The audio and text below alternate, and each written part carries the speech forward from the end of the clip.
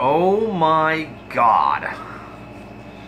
Hey y'all, Boogie here. How's it going? And buckle up because this review is gonna be a doozy. I have seen a ton of movies in my time. And I'm not saying that to brag about my incredible movie resume or whatever you want to call it. I just want to illustrate the fact that I will give any movie genre a go. And I've seen everything from the creme de la creme to the crap at the bottom of the grease trap at the local Bojangles. It doesn't matter to me. And something else longtime viewers and friends know about me is a lot of my movie tastes pretty much borderline on the weird slash awesomely bad slash borderline trash. I mean, I've loved Godfrey Ho movies. I've seen Robot Jocks, Space Truckers, Jupiter Ascending. I own a copy of None of Monza, for crying out loud.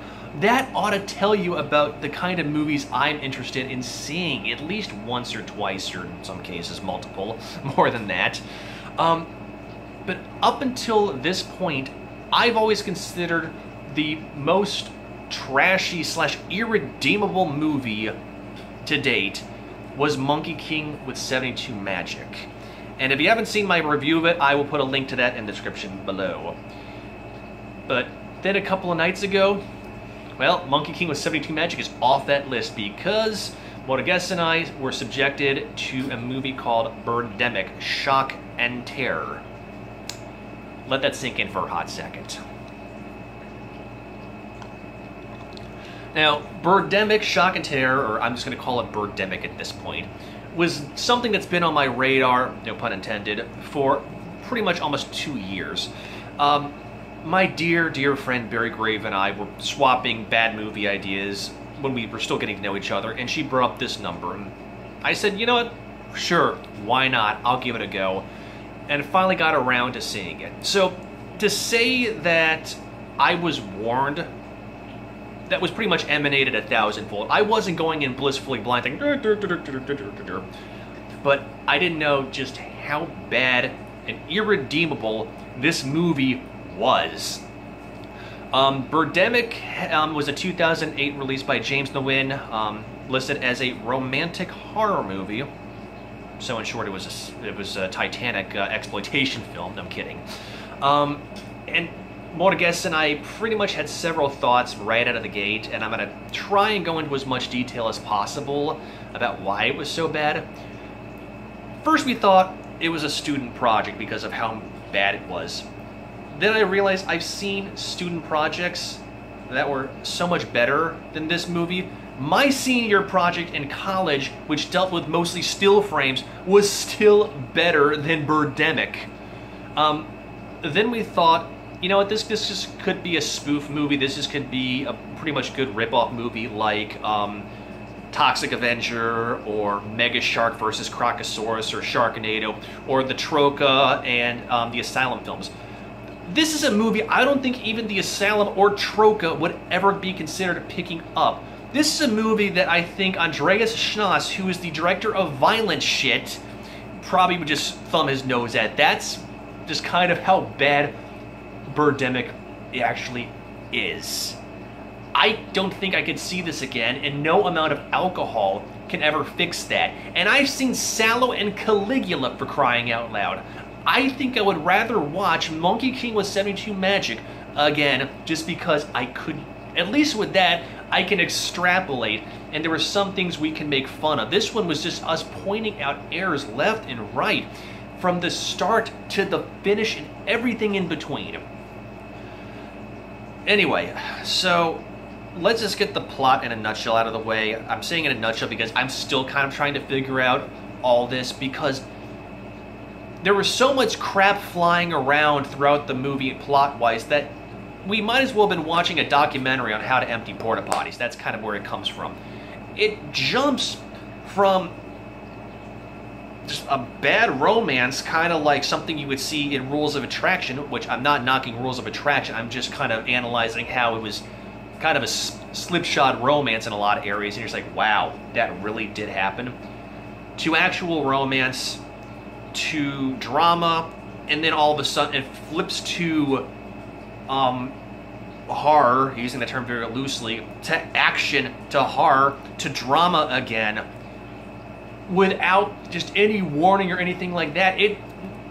Godfrey Ho movies jump around plot-wise, but once again, at least those somehow tie into it. I mean, it starts with a guy named Rod, and yes, I mean, and of course, Morges and I were making, Borat jokes, and there's another movie that was better than this, was Borat. I mean, where it was like, my Rod, or anything like that. He's some sort of software engineer, salesperson dude who pretty much meets this one woman, and he borderline stalks her to get her phone number. And their first date was this pretty much, something that I would wait till like 6 months in and be like, do you want to have kids? Who's the right man in your life? I think I could be the right man. I think I could be the right woman. Well, what are you looking for in a woman? It's like something I would do back in middle school, be like, so hey, you going to the 8th grade dance? Actually, I think when I asked Becky A to the 8th grade dance, I had more class and charm than that. And I've got no charm whatsoever. So it turns into a blooming relationship. They eventually consummate, and we're going to talk about sound effects later on. And then it turns into a bastardized version of Alfred Hitchcock's The Birds. But in the worst possible way. I mean, it wasn't even like it was horrific. It was like kamikaze birds are just killing everybody at once. And somehow everybody's dead except for Rod and his lady friend and 2 other people who get instantly killed by the birds. Nothing's left.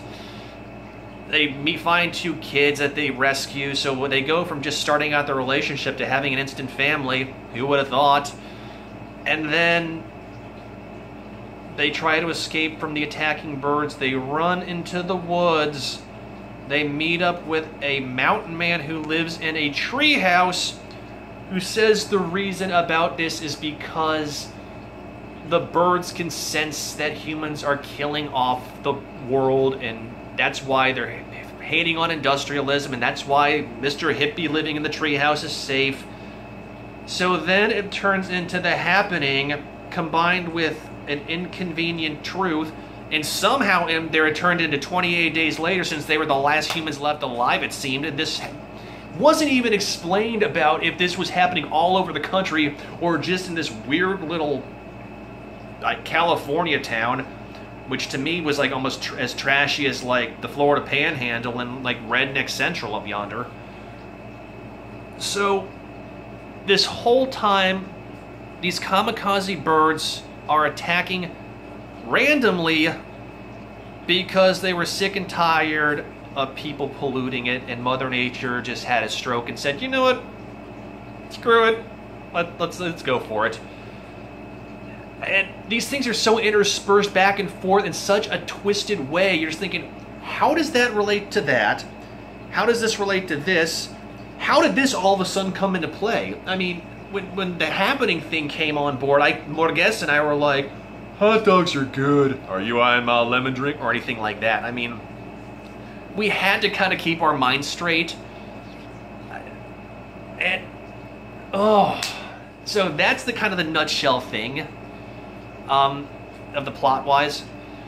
So, with that out of the way, let's talk about the camera angles. Let's talk about the cinematography, because this needs to be talked about at length. This was not even a high school project level cinematography. From the color scheme to the angles to the monitoring, it was like, cut here, cut here, cut here, cut down here, cut up here.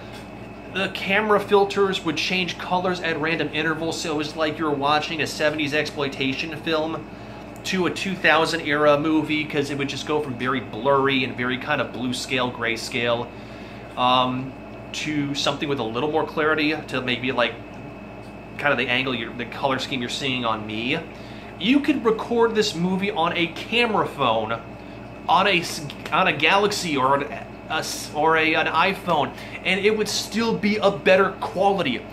there were times when Rod and his girlfriend were talking and the camera would just randomly kind of just pan away and then pan. It was like the camera person was falling asleep. And then it would cut from them, you know, in the car. It would cut to them standing outside randomly without any kind of transition. And there was no fade away or no kind of just way to transition. It was flash cut, flash cut, flash cut. Occasionally it would do a side wipe like it was a freaking PowerPoint presentation. It still was, it was horrible to even parse, and maybe I'm just treating this a little more harshly because I majored in communications with a focus on public relations and media. So I took the courses, and I understand. Now maybe they just didn't have the editing software. In fact, I will go on a limb and say they didn't, but it was, you could have taken a Betamax tape, rocked the reels back and forth, you know, for a certain amount of the frames per second, cut it, you know, turn to the next one, splice it. It would take longer, but there still would be a smoother transition in the editing. I've rocked the reels, and it's not too difficult if you know where everything is.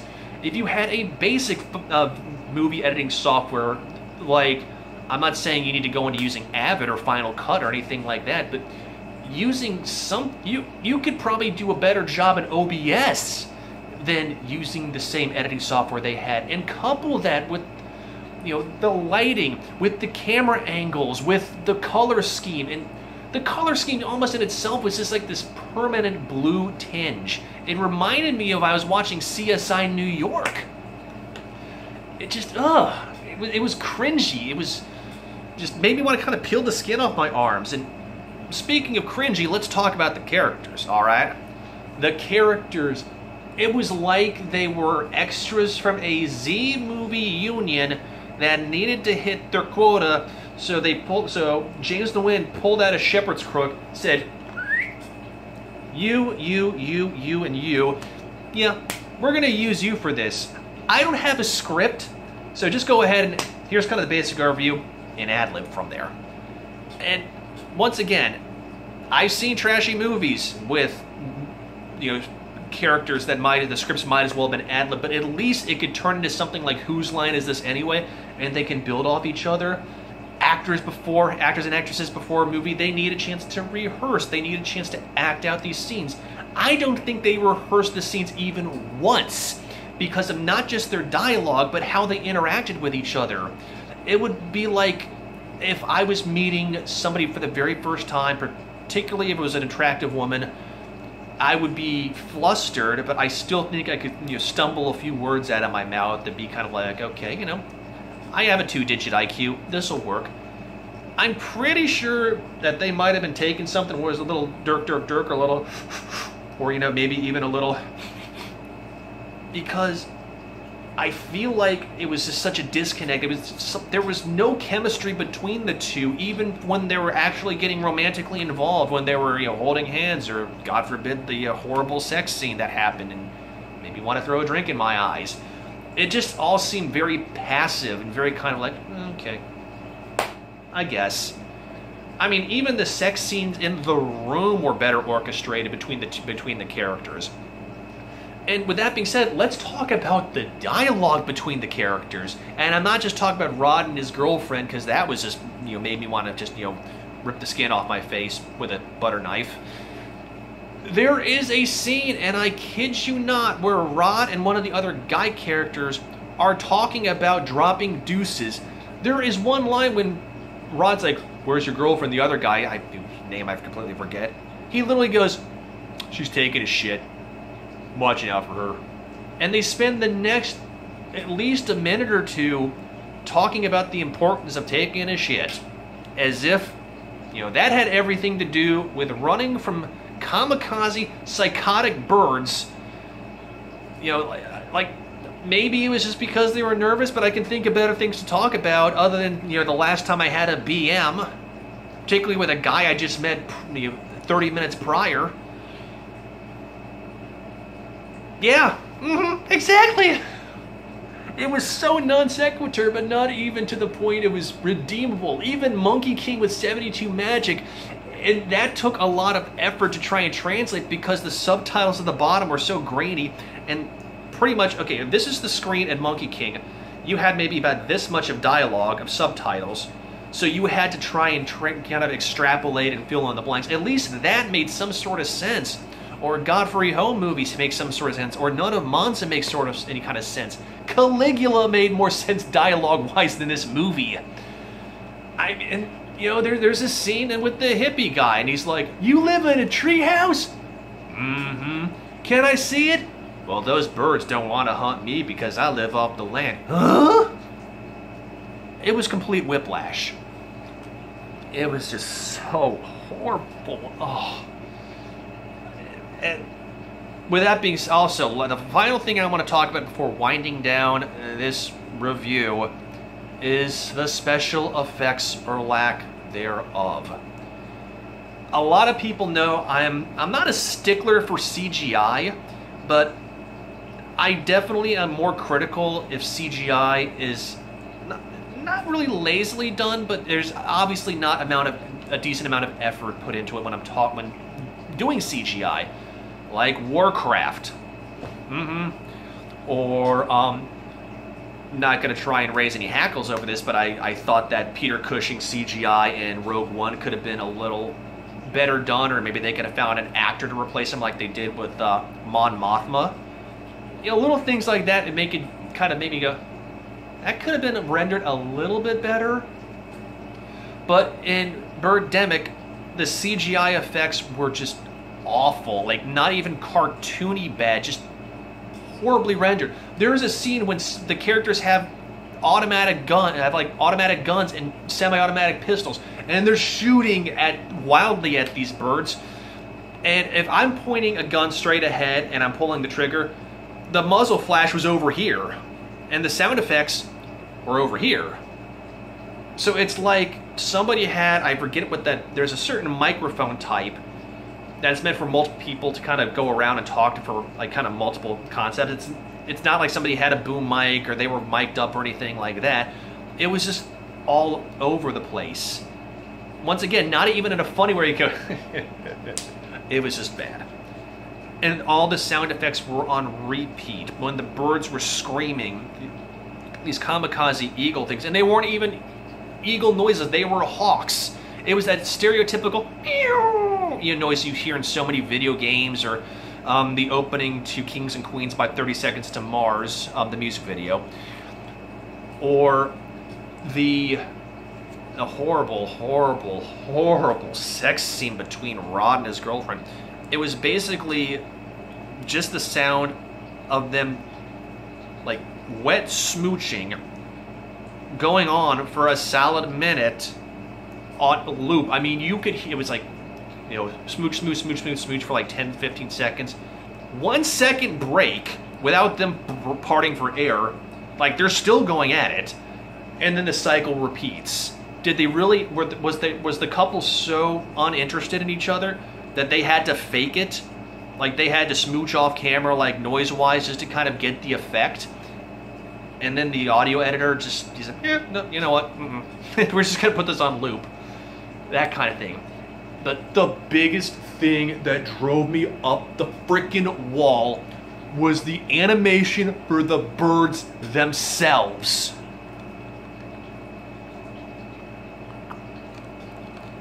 You had two different instances of the birds. The ones where the birds were just kind of doing their thing and hanging out, like on windowsills or like on the ground or whatnot, it was a lazily done CGI effect.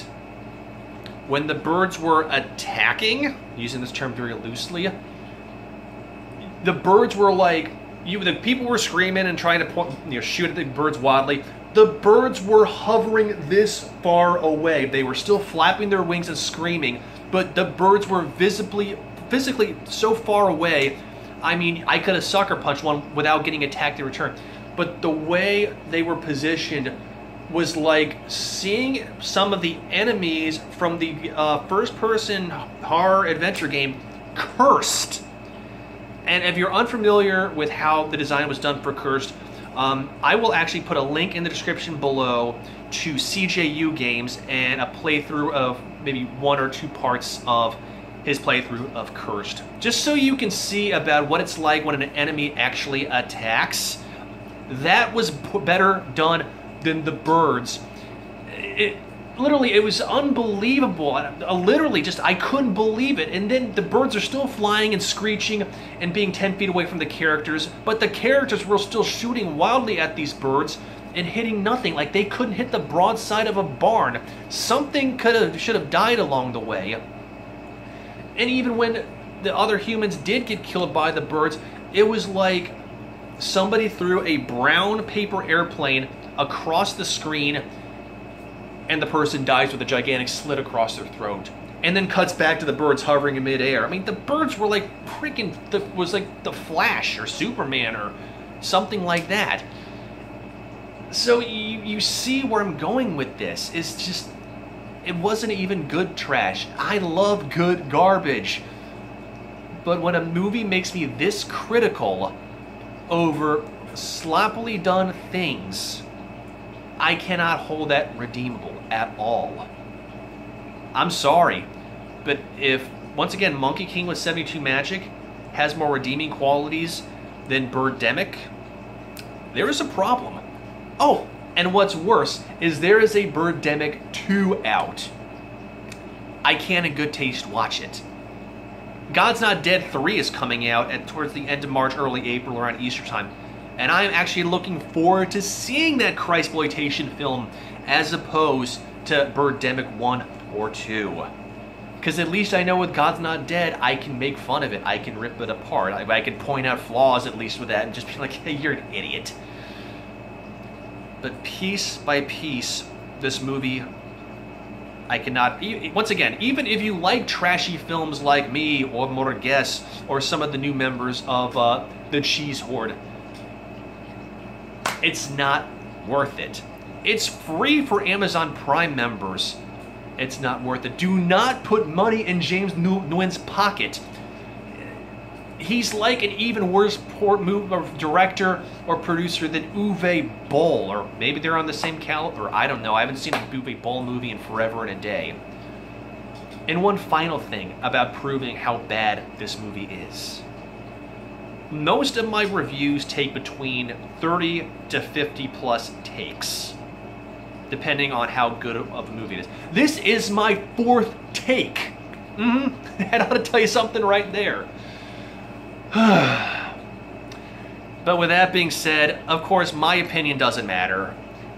Your opinion does. So if you've seen this movie, let me know in the comments below. Or if you just want to just put in your input, let me know as well. I'd really like to hear your thoughts on it.